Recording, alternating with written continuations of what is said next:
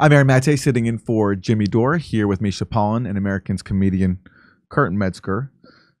And remember this just a few years ago when the bipartisan establishment stood up and gave a standing ovation to Juan Guaidó, the guy who Trump was trying to install as the president of Venezuela in a coup.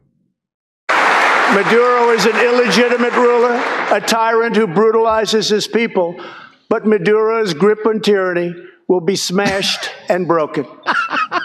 Here this evening.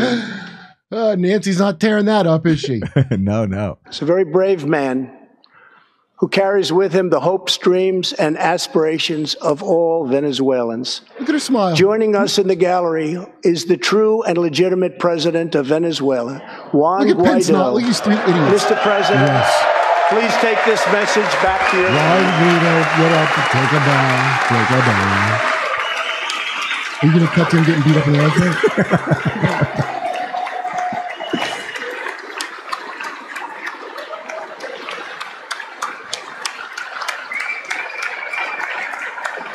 Yes.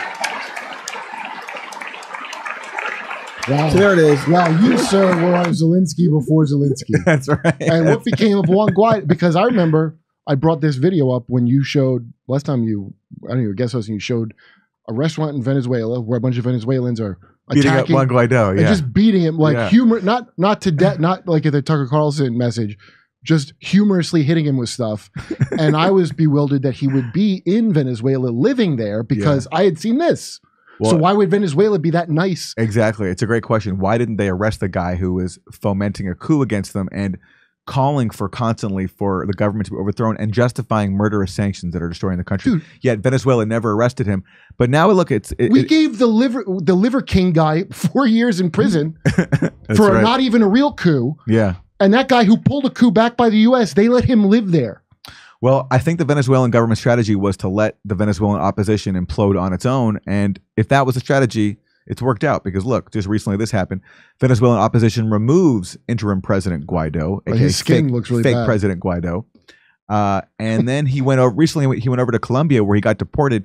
Venezuelan opposition leader Juan Guaidó ejected from Colombia, and he left to his only place of refuge, the only place where he really has a constituency. Oh, Miami. And that is Miami.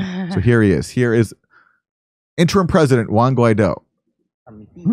En Colombia pidió a los países hoy que están reunidos con el gobierno colombiano que There's the guy who Congress stood up for as the new president of Venezuela. This is what he's reduced to now, walking by himself in a Miami airport terminal in exile because he couldn't even stay in Colombia. Max Blumenthal says, I suspect none of the Western officials that referred to Juan Guaidó with a serious face as interim president would even recognize him as he returns to his masters in Miami in humiliation, looking like some lone yuppie on his way to a sales conference. Max, that's a good one. Pretty good. Pretty good. And Juan Guaidó is not finished, though. Here he is saying, we can't allow Russia to continue destabilizing the American continent. My God. No permitamos que Rusia siga desestabilizando también el continente americano. Oh my God. So this guy tried to get himself installed as president of a country, in a country where nobody voted for him, with the help of the U.S. through murderous sanctions that destroyed Venezuela's economy and forced millions of people to flee and denied Venezuela vital supplies, including the supplies to make its oil industry run and also food and medicine. And he says that it's Russia that is interfering in Latin America. Well, you can't see behind the podium. There's like a pole that he's sitting out. They hold him up like a puppet to say the thing. You could be of some use to the system, sir. Here's CODEPINK protesting Guaidó. For quite some time. What prompted you, what caused you to undertake this journey to Colombia now? And what happened to you and your family when you reached Colombia, if I can? Bueno, primero, muchas gracias. Guaidó es un mentiroso, un ladrón. Regresa a Venezuela a representar la justicia. Juan Guaidó is a traitor. Liar! Go back to Venezuela. It's been 3 years since Operation Jimmy. Liar! Read the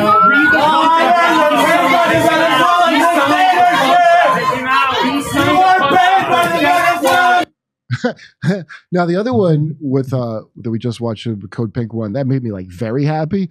This one Guaidó is so pathetic. Like, oh, the guy.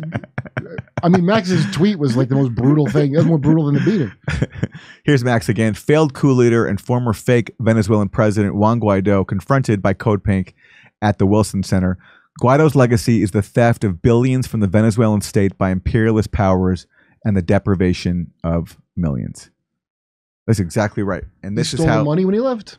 Well, his clique got a lot of money.